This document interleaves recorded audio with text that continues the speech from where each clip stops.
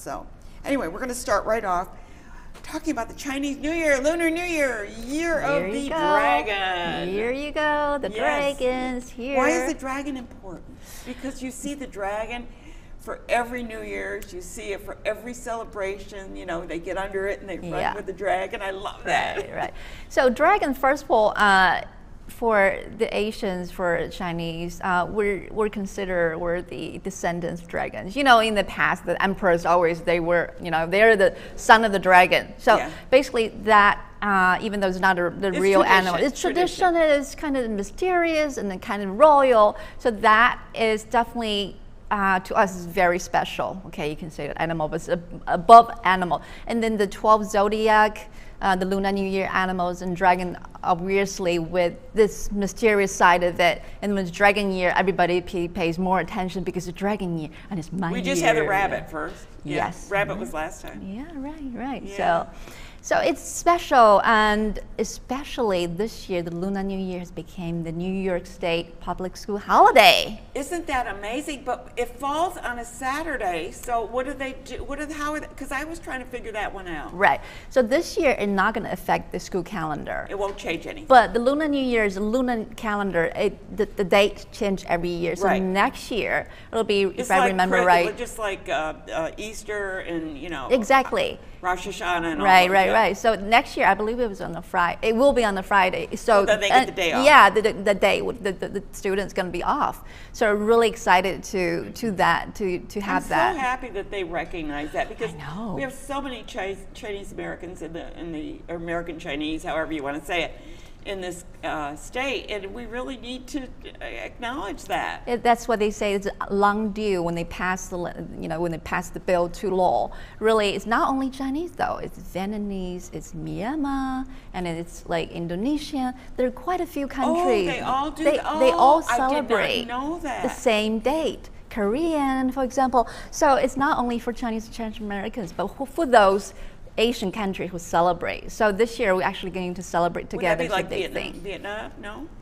Yes. Vietnam as well? Same well, thing. Then that's a big population. It is a big thing. And I was lucky enough being invited as a speaker to the rally who pushed this bill into law in the Capitol Hill in Albany. And during my speech, I did say, if Lunar New Year become the public school holiday, I will make day a party. And it's going to be. So we have a lot of things going on. We call it Lunar New Year month because it's not only a day, you know. Well, in China, it's like 7-8 days. It's and they 2 say weeks. You can't possibly find transportation.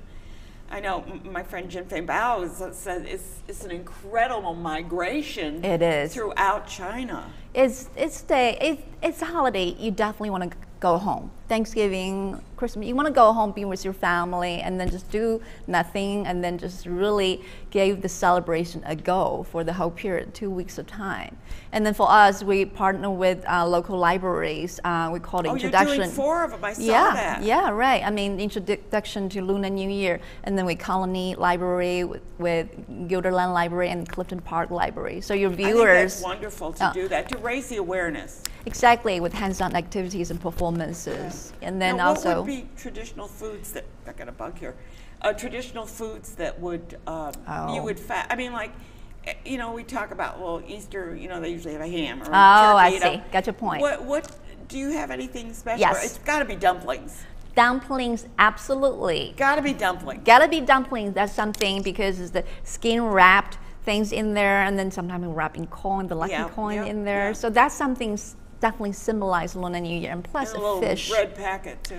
Yeah, red packet. The red packet with money. That's what we needed. Especially the children are looking forward to that. Just like Christmas, they're looking for gifts. Yes, and then fish, because in the way the Chinese language, fish means extra. Sounds like extra. The similar sound of it. So meaning that you want to have extra year by year is always a good way to do it. But I'm here actually to present 2 of the highlight events during the Lunar New Year celebration. You've got a fabulous event coming up at the Egg. Let's tell, because we have photos to right.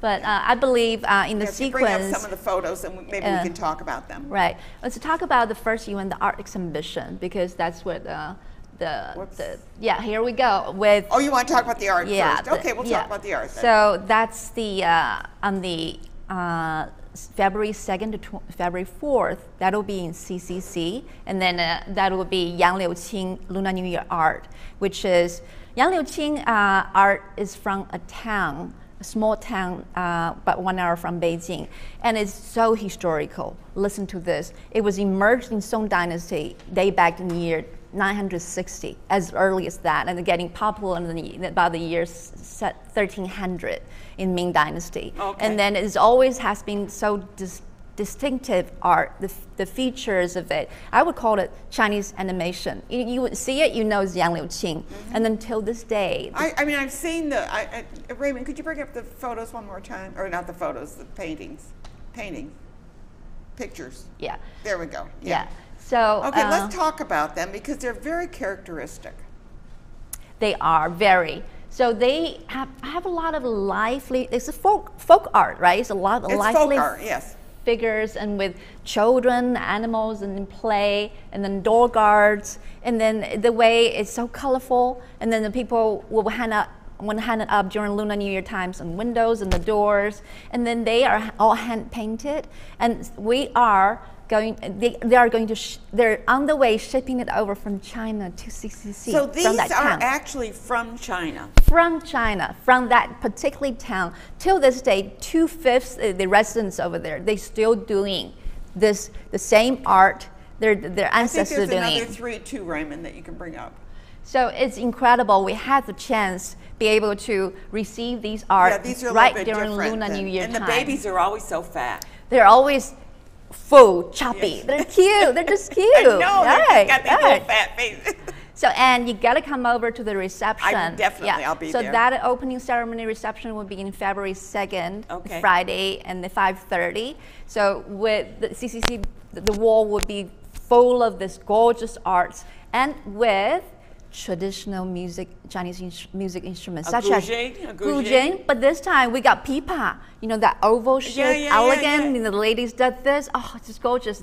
We haven't got this for many years, and then like this year we got it, and the Chinese flute, they're gonna play, and then I can't wait. Get this, my tea ceremony again. You love that. She does a wonderful tea ceremony. I never knew there was a white tea, a black tea, a red tea, a green tea. What? Right, what are all these teas? So that event, you know, if you love arts, this cultural music instrument. Is it open to the public? It is. Anybody. So, I mean, we do prefer registration because we don't want people waiting by the door. Yeah. And then, so just go to the website, cccalbany.org, you know, then can register. But walking is okay as long as you're not going to waiting outside. Yeah, especially the cold day. The cold day, yeah. So, yeah. And then that leads us to the most important event of the year for the CCC, the Lunar New Year Gala Show. In the egg. I would just say this is the show to go during Lunar New Year, folks. It's everything. It's really everything. You're so right.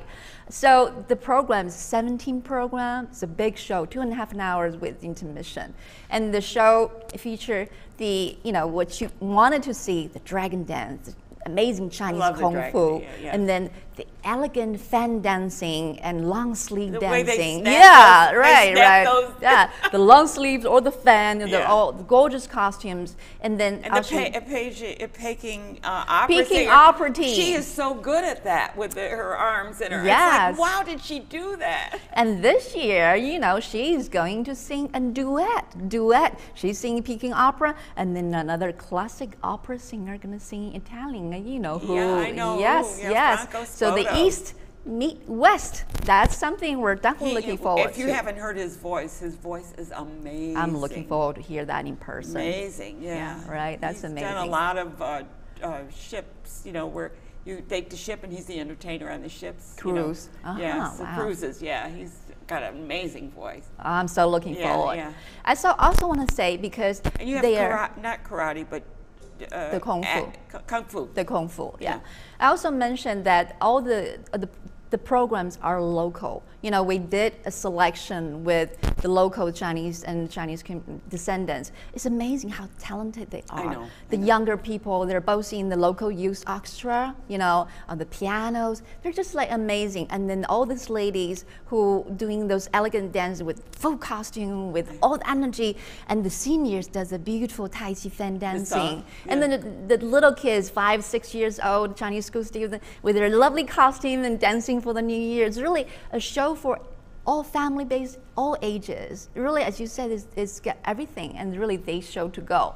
So during intermission, there'll be very delicious Asian food for vendors, crafts, and the calligraphy master and write the Chinese characters for Lunar New Year, and then they even write your names in Chinese. You can and they write it in Chinese. I know. Yeah. I think I have a stamp with my name. You know, in China they made a stamp for me with my name. Of course. Yeah. We're also going to put a portion of the Yang Liu Qing art over there too during intermission, so people get more chance to see it. Yeah. So, you know, we also do a VIP reception, but that's the invitation only. It's an amazing event, and there are so many people that are, I want to say the word jubilant, but that doesn't touch it. It's sort of like there's a celebratory feeling in the room that everybody's like happy. That's the point, you know, because after Christmas and New Year, it's quiet time, right? And then everybody looking for the winter break. But Lunar New Year comes at the right time. We should be just making fun and celebration and all the color of red, dragon dance and parties, just boost up the winter. That's the whole point of it, you know? So that's what I like to do, celebrations. Parties. So parties everywhere. So your viewers can, you know, can go to local libraries, you know, to see if they want to do hands-on activity with the library with us. And I have those on my, if you're on my mail, my weekly mailing, I have all of those listed on my weekly mailing. Thank you so much. So that everybody's aware of that. If you're not on, you know, you can contact me and I'd be glad to put you on my list. I want to thank you for being here because it's always fun to talk to you.